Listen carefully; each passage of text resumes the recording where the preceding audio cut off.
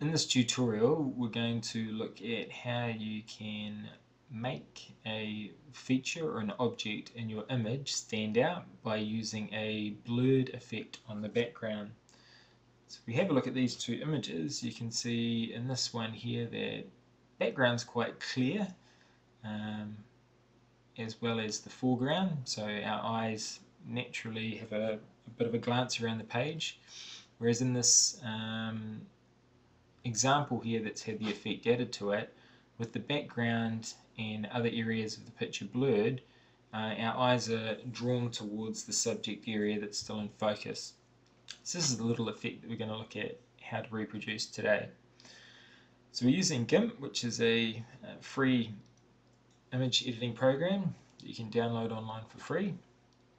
We're going to begin by using the free select tool, and I'm going to draw carefully around the outside of my object.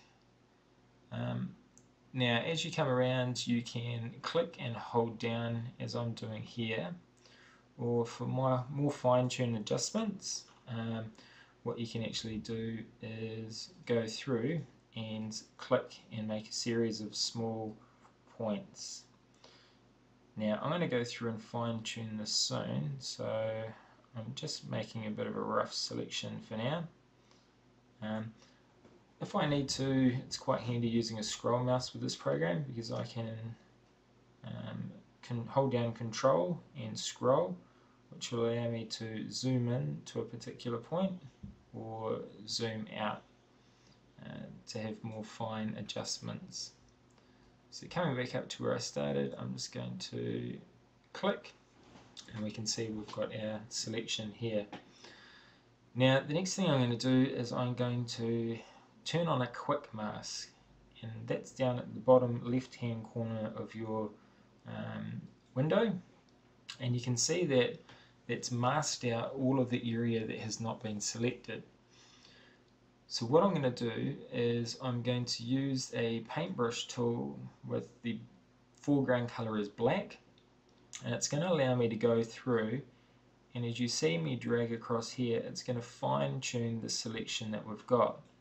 Now being that I can hold down Control and zoom right in, that really gives you a lot of fine-tuning power. It does mean, however, that you'll probably need to change the scale of your brush, so that as you come through you can make those small adjustments. For this particular project, you probably don't need to have super fine selection around your object, but obviously the neater and clearer you can make it, the better it's going to look. So I'm just going to go ahead now and fine tune this selection, and we will catch up shortly.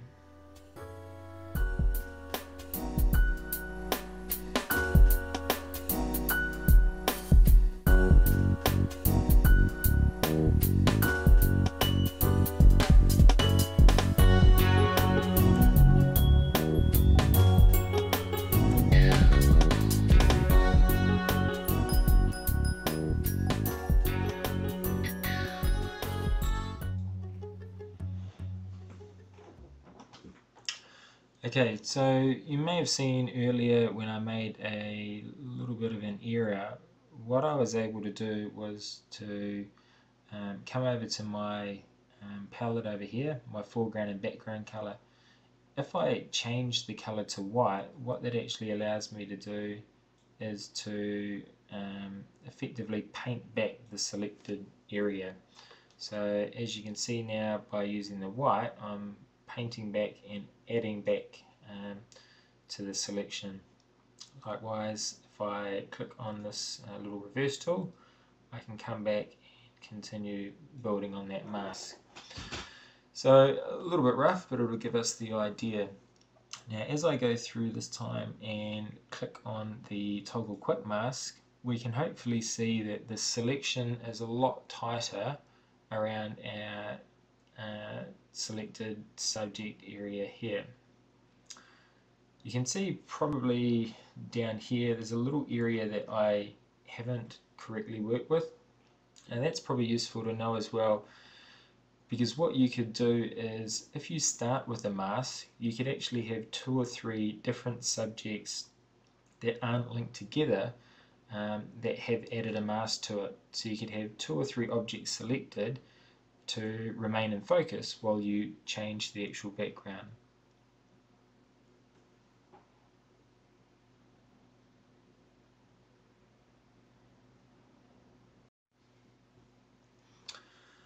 Right, so the last thing for us to really do now is to take our object, which we've selected, and invert it. So rather than having the main focus of our image selected, by coming up to select and invert, it's going to change the selection so everything else is now selected instead. We're going to click on filters and come down to blur, and the blur we're going to use is the Gaussian blur. Now this may take a bit of experimenting on your part, but for this particular image I like to use around about 20. This is usually locked, so if you're changing it, it should change both the horizontal and vertical at the same time. Okay, once we've clicked OK, it's applying that to the image, and you can see it's quite a subtle effect, but it certainly makes that key focus stand out. Now to remove what's affectionately nicknamed in Gimp the marching ants, which shows us our current selection, we are going to go up to select and none, and there we have it, our edited picture with the Gaussian blur background and the key focus still nice and clear.